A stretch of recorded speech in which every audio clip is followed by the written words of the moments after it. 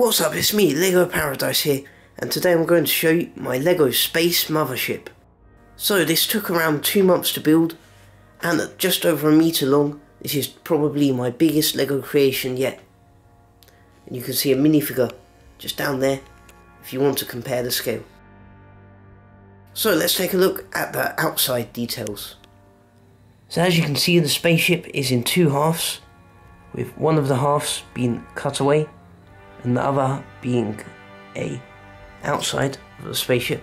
And if we move on to the top of the spaceship, you can get an idea of the plan and the layout, and also the other half. So as you can see, the ship has an industrial yet still futuristic look that continues all the way around. And if we start at the front of the ship, we can see the heavy duty windows that overlook all of the space and atmosphere around them. They continue around the side of the front part of the ship. And then just on the top there you have a small little blaster, just for dealing with asteroids or small spaceships. And some more windows and panels around the side. And again, looking around the front, you can see a nice blue pattern going across to signify that this is a mothership. Now you might be wondering what's in these doors, and I'll show you right now. It's easier to open with 2 hands. They open up to reveal some missiles that can then come out slightly, so you can shoot enemy ships or asteroids out of space. And they just close inwards on the tracks behind them to stay concealed. So here you can see the main airlock. This is where astronauts can get in and out of the ship. And that leads in to the main of the inside, which we'll cover later. So at the middle of the ship, you can see that the very middle is dominated by 2 garages or hangars. And these can be used to hold small speeders and spacecraft. You can just fly in, park, refuel with the fueling pipe and the fuel in the corner, and exit into the main spaceship. You can just open the door and go through the airlock inside.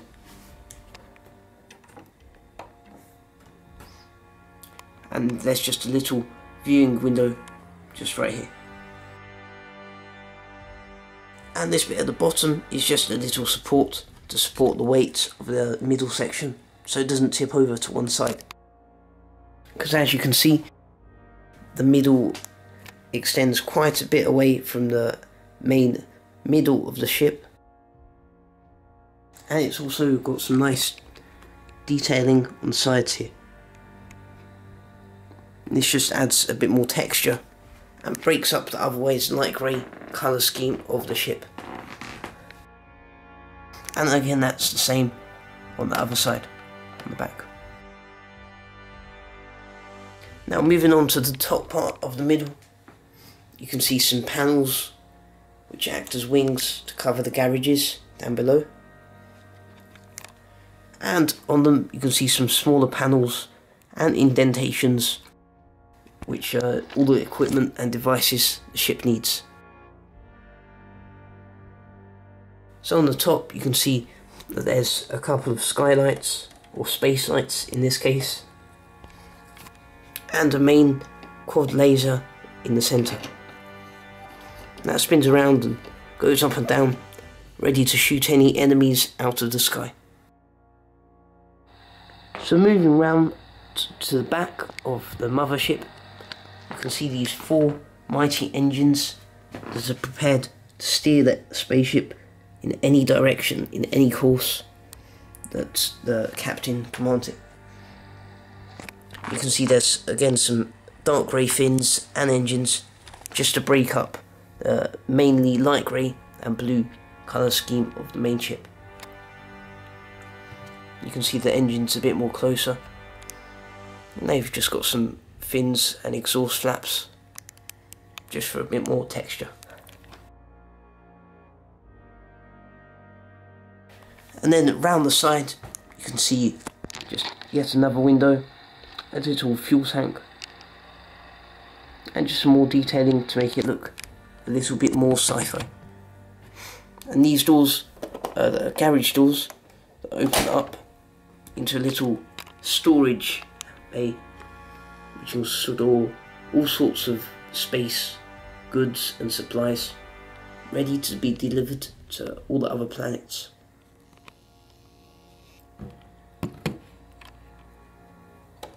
And the doors just close like that.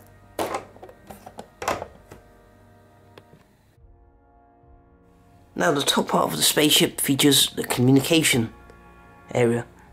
That features a lot of satellites and antennas to communicate to any friendly ships or to warn any pirate or enemy ships in the vast deepness of space. As you can see, there's some little cages and bars just to protect these satellites a little bit from the debris of space. Then round the back there's a sort of half compartment which maybe contains a generator or something else.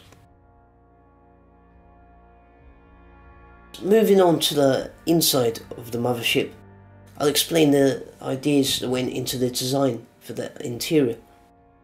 So I decided to do a cutaway view for the inside of the spaceship, since it allowed many more rooms and just a better general view of all of the compartments and details.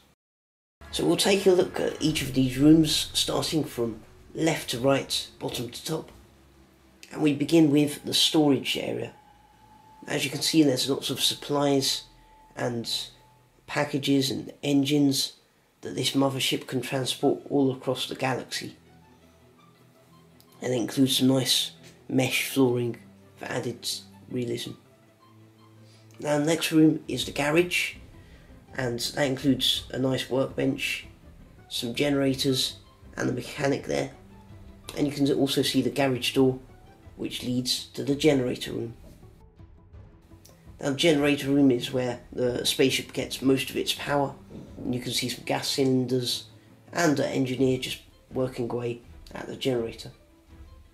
Okay, so next to that we have the jail cell, because since this mothership is going to be fighting bad guys and just protecting the universe and galaxy, you're going to need to lock a few people up on the way.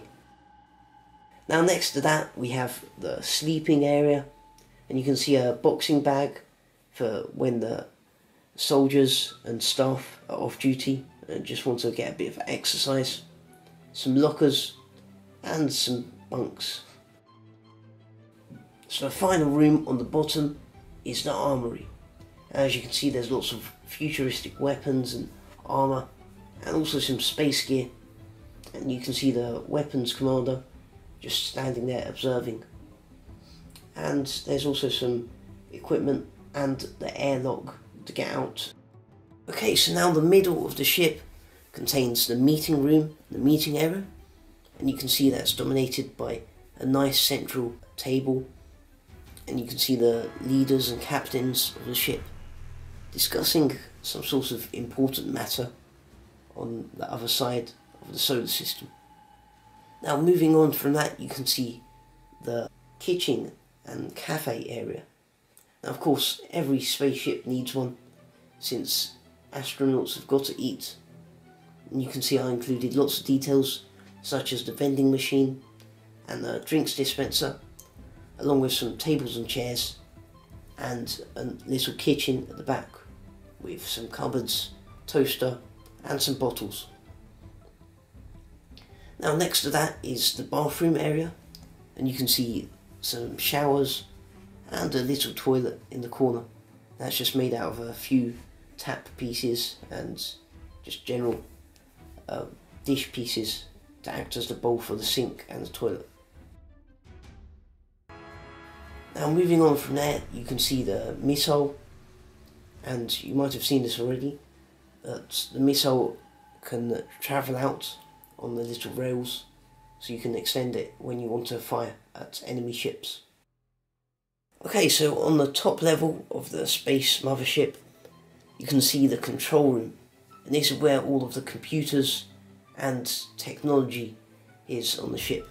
And that's linked very closely to the satellites and the general antennas and aerials on the top of the ship outside. Now, as you can see, there's lots of screens and monitors. Now next to that you can see the stairway which leads to all of the floors, and that's a pretty important part of the ship and is marked off by some yellow tape for safety. So next to that is the science lab. Now this is where all of the experiments on the newly discovered materials and aliens are made. And you can also see a little medical area with a blood drip and a medical bed next to it, along with a chemistry set on the science lab table. And of course a door to get to the next part of the ship. Okay, so now we arrive at the offices, and this is where the commanders and officers sleep when they're not on duty, and also work when they are. And these are just some simple but smart offices to just fill a bit of space and make the ship even more realistic. And you can see that the front of the ship is joined by a couple of airlock doors just in case of an oxygen breach. Okay, so next to that you can see the final corridor of the space mothership. That contains a little cleaning robot just on the cleaning duty, along with some more control panels and the pilot of the ship. And that sums up the inside of the space mothership. So I hope you enjoyed my LEGO space mothership, and if you did, don't forget to tell me in the comments and share this with your friends. So thanks for watching, and I'll see you all next time.